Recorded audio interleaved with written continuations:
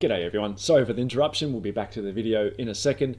Just wanted to say, if you're watching this because you're working from home or perhaps you're on lockdown at home and stuck there and you're looking for tech content, hopefully you enjoy this and hopefully you use this time to improve upon your own tech skills. But most importantly, stay safe, stay healthy and be mindful and respectful of the needs of others in this time. Anyway, on to the video.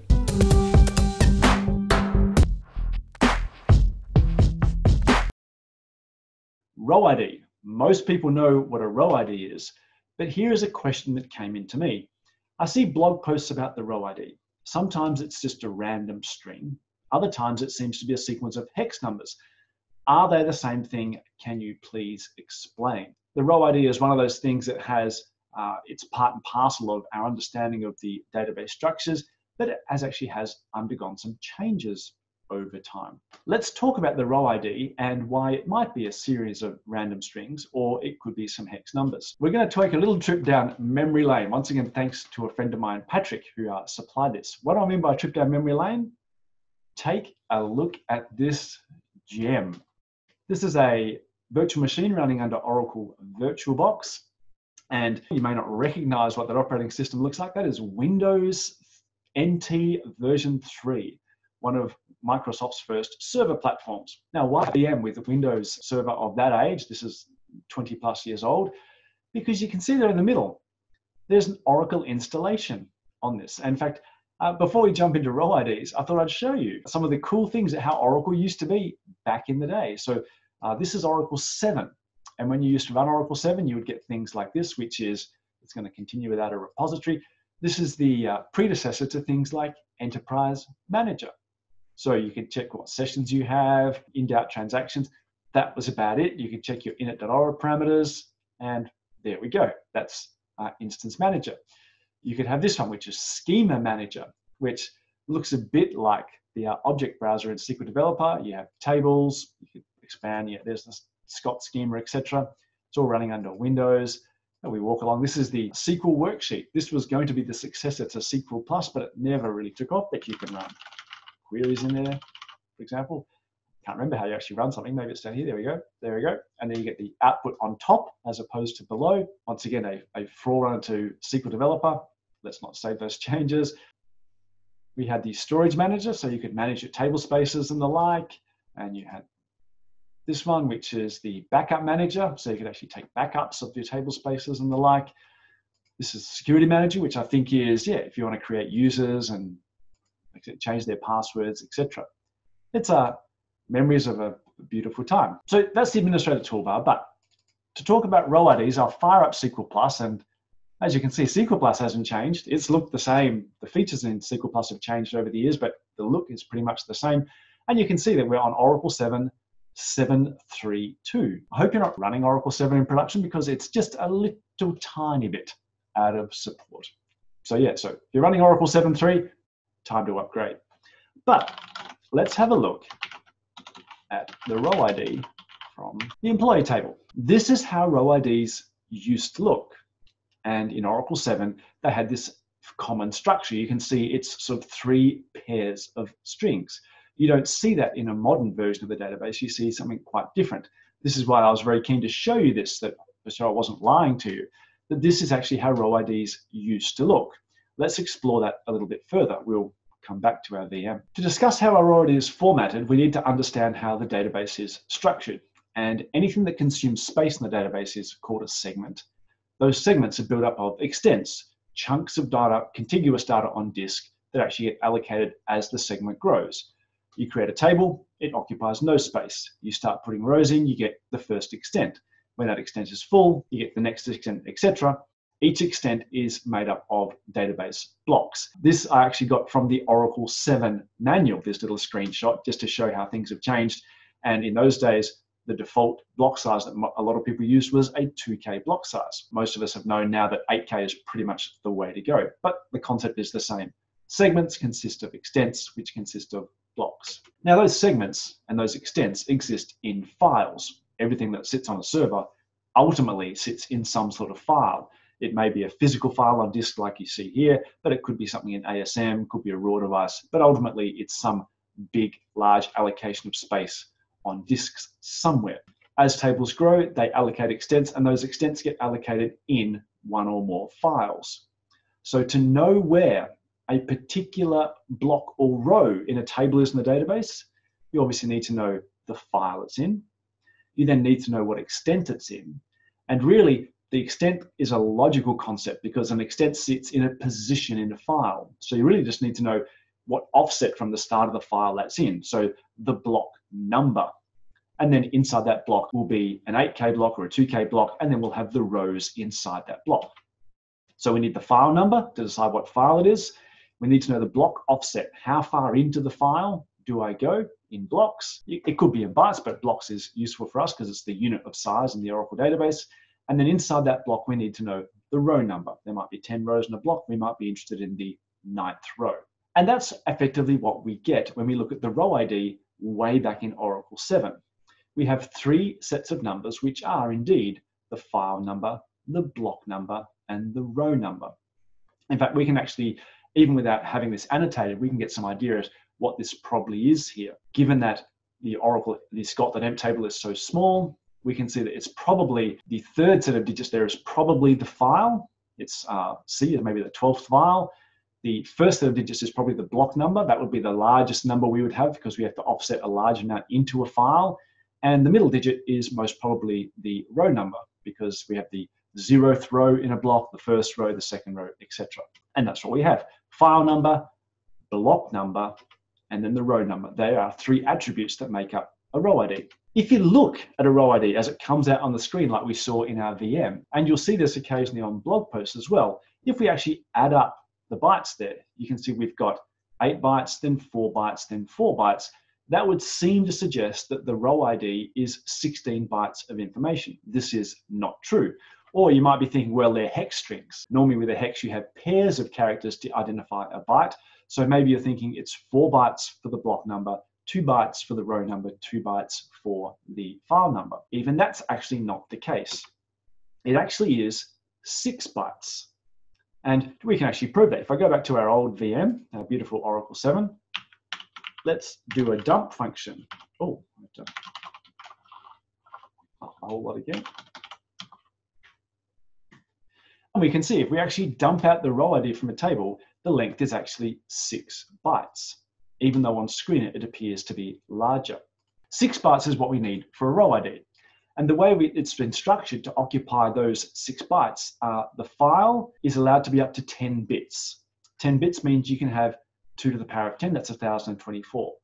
The block is 22 bits long, which is 4 million, 2 to the power of 22, and the row is 16 bits. So based on that, the way the Oracle database works back in Oracle 7 is to identify a row, it must be in one of 1024 files. In that file, it could be up to between 1 and 4 million blocks across in the offset. And then we have 16 bits per row. So even then, back in those days, Oracle was allowing potentially 65,000 rows in a block, which is impressive.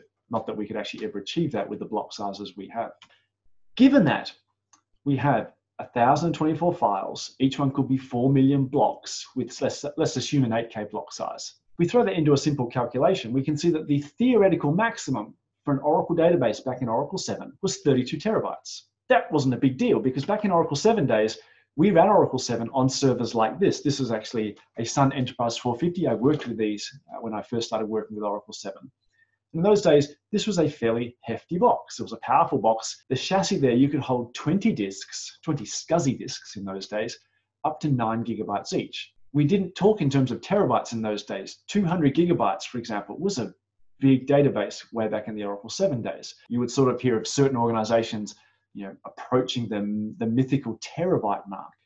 So having a ceiling of 32 terabytes was plenty back in Oracle 7. In Oracle 8, which came along at the end of the last millennium, sort of the late 90s, we had a problem because the world was starting to get bigger. We were starting to accumulate more data. And so we wanted the database to actually scale to beyond 32 terabytes. That introduces 2 problems. One is just because people are upgrading from 7 to 8 doesn't mean, as Oracle, we really had the right to say, look, we want to change the way we address information on disk because 32 terabytes isn't enough. Is it okay if you unload and reload your entire database? To do so, one of the prides that we take in Oracle is you've never ever had to unload and reload your database to do an upgrade. It's always just a dictionary upgrade. We need to be able to map to larger than 32 terabytes, but not change the row IDs we currently have. We don't want to have to consume more than 6 bytes for a row ID. The second problem is, as we saw before, when you query the row ID, it comes out looking like an 18-character string. In fact, if I go back to my VM, scroll off a bit, you can see that's 18 characters across the screen, including the full stops. Once again, if you've got applications that are currently querying that value out and storing it, we don't want to then, if we're making a larger row ID in some way, to say, oh, by the way, go change all your applications now because that string we returned is no longer 18 bytes, it's going to be 24 or 32 or something. So we had to tackle those two challenges. How do we keep the internal representation at 6 bytes, but still be able to address more?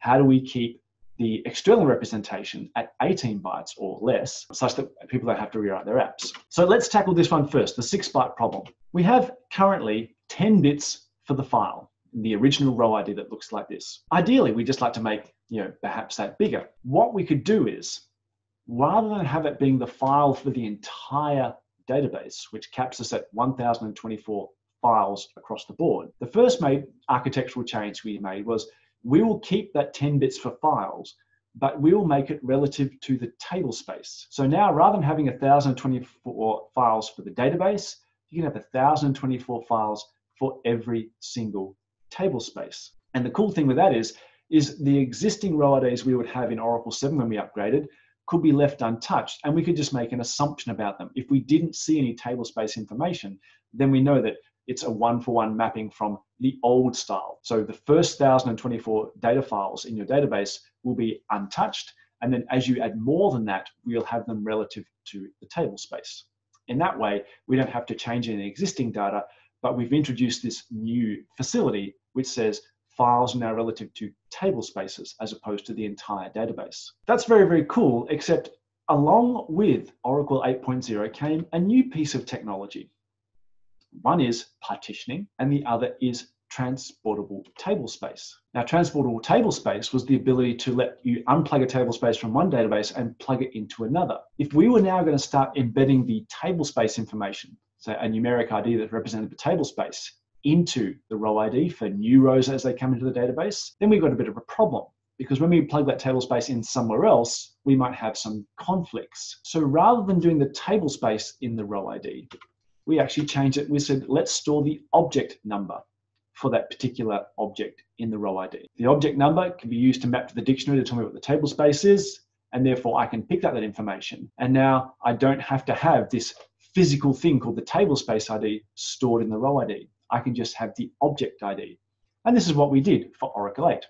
The Oracle 8 row ID can be larger than 6 bytes, but the joy is all the existing row IDs stay at 6 bytes and are implicit. They map to what they were before. We don't have to change anything. When you create new row IDs in Oracle, we have this. We actually have 4 pieces of information in there now. We have the file, block, and row as before, the file being relative to the table space. And the way we identify that table space is to store the object ID in the row ID as well. I'm making a bit of a simplification here. There is a discussion that we could have later about object ID and data object ID. They're 2 different attributes. But for the time being, let's just keep it nice and simple. We now have 4 attributes stored on the row ID: file, block, and row as before, and the object ID. That brings us to now 10 bytes. 10 bytes for new row IDs as they get created in the database. The remaining row IDs that were existing there stay at 6 bytes and never need to be changed. That gets us onto the second problem. Originally, we were displaying 3 pieces of information: the file, the row, and the block, in 18 bytes. That sort of 3 sets of digits we store in the string. When we bring it out to the outside world, it looks like this. Now, if I was just to keep that model and just have that same sequence of hex digits on a new row ID, which consists of 4 attributes, it would look something like that. Now, that's obviously bigger than 18 bytes. It's going to cause grief for customers. So the question is, how do we show 4 pieces of information in the space that we used to show 3? The first thing we did, we ditched the dots. They're just chewing up 3 precious bytes that we'd rather have, so we ditched the dots. And the second thing is we changed the base. If you look at the examples we currently have, all the row IDs come back as hex. How does hex work? If you want to show, for example, say 24 bits or 3 bytes of information in hex, you need 6 characters, 2 characters per byte. I chose 24 because if we change the base to say base 64, for 24 bits, you only need 4 characters, not 6 characters. What's base 64? We need the uppercase letters, that's 26, the lowercase letters, that's 52, the digits 0 to 9, that gives me 62. How do I get the 2 remaining bits for base 64 representation? We throw a slash and a plus in there. And so there we have our 64 distinct characters to make up base 64 notation. So we can take our row ID that looked like this historically, convert that entirely to base 64, and it now looks something like that. Even if it has the object ID information in it, we can now compress it down to an existing 18 characters of display information for a 10-byte row ID because we're now using base 64 technology. So even those longer row IDs like that will still come out as a shrunken 18-byte string. This is very cool because now we have 6-byte row IDs left untouched, no issues with upgrade. New row IDs become 10 bytes, giving us greater addressability. We have 1,024 data files per table space. You're allowed to have 65,000 table spaces in an Oracle database. That gives us a ceiling of 2,048 petabytes in an Oracle database. So what's that? That's is it exabytes after that? Hence the term exadata. But there you go. Once again, we had this transformational jump in the scale of what you can store in an Oracle database from Oracle 8 onwards. And that's why row IDs look sometimes like hex strings and sometimes like base 64 strings. It depends on how you want to display them and how they're stored and historically how we used to store them. So hopefully you found that interesting. If you want to dig into the components of a row ID, there is a database package supplied called DBMS_row ID. So if you are presented with a string old or new, you can convert between them, and you can also dig out things like the object number, the file number, the block number, if you ever wanted to see whereabouts physically on disk a particular row or particular block was stored.